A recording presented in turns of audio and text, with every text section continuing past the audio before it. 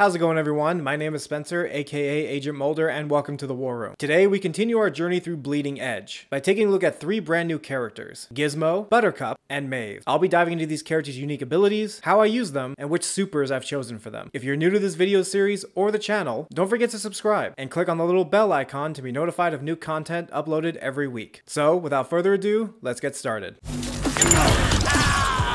Let's kick things off with Gizmo. Now, Gizmo is an excellent support class character packing a heavy machine gun for long range attacks. Her unique abilities consist of tossing a heavy explosive in any area that you choose, dropping little automated machine gun turrets that look like teddy bears, and a jump pad for quick escapes or to get the drop on your opponent. Her heavy explosive is best used on opponents that are grouped up together or if they're giving pursuit to you. The explosion alone will knock them back a bit, giving you some breathing room. I recommend using this ability whenever an enemy is making a charge at you. Some of the best times to use these automated turrets is when you're on top of capture points. These automated turrets, along with your heavy machine gun, do an immense amount of damage on your opponent, especially if it's 1 vs 1. These turrets can be used for a variety of ways besides just capture points. They can be used to support your team during a heavy offensive, whenever you're outnumbered 2 against 1, or when you need these turrets to watch your back when you're picking up health or power cells. These turrets alone make Gizmo a deadly threat on the field. And finally, her little jump pad is excellent whenever you're surrounded by multiple enemies and low on health and need to make a quick escape. Now, the super ability I've chosen for her is Mini Mech. The Mini Mech, once activated, puts Gizmo in a large mech to roam around the battlefield with. This mech not only gives Gizmo extra armor and health, but adds even more insane firepower to her already impressive arsenal. Provided you're either backing up your teammates or getting assistance from a healer, you should be able to take down at least 1 opponent at full health before your mech runs out of power. Gizmo, at the end of the day, is an excellent heavy support class character. You will most likely see her on the battlefield almost every time you play, and for good reason.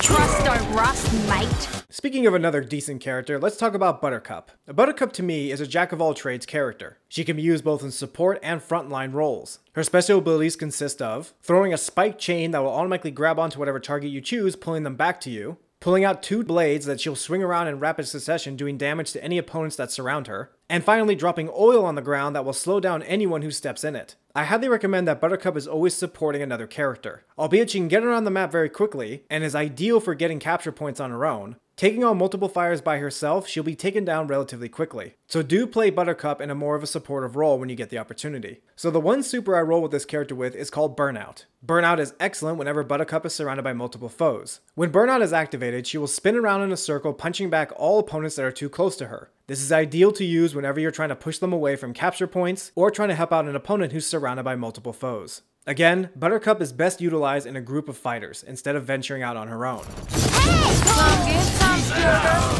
And another great character that can team up with Buttercup is Maeve. Now, Maeve is a ranged character that casts spells on her opponents. Some of her abilities consist of dropping a giant bird cage that prevents any foe from going anywhere for a short period of time, turning herself invisible for quick escapes, and finally her ability to suck the life out of her opponents provided she can stay alive long enough to do so. Maeve, believe it or not, can hold her own pretty well. If you focus all 3 of your abilities on one opponent, your opponent's going to find themselves on low health really quickly. And because Maeve is a ranged character, she's easily one of the best characters to hunt down other opponents with who are low on health. Use your bird cage to keep opponents at a distance while you zap them with your magic. Another good thing to combo this with is the life drain ability. This ability will drain the life out of your opponent at a steady pace provided you can stay alive long enough. Keep in mind, you are helpless while this ability is activated. Again, if the situation gets too dangerous, just simply pop her invisibility and you're free to make a run for it. Now, Maeve, in my opinion, has one of the most destructive supers in the game. When activated, Maeve begins to chant a spell as she begins to gather up energy in a ball. When the spell is complete, whatever target you've locked on, she will launch this ball of energy that will home in on its target. Not only will this ball do devastating damage to your opponent, but any of his allies that are too close will also get the brunt of this explosion.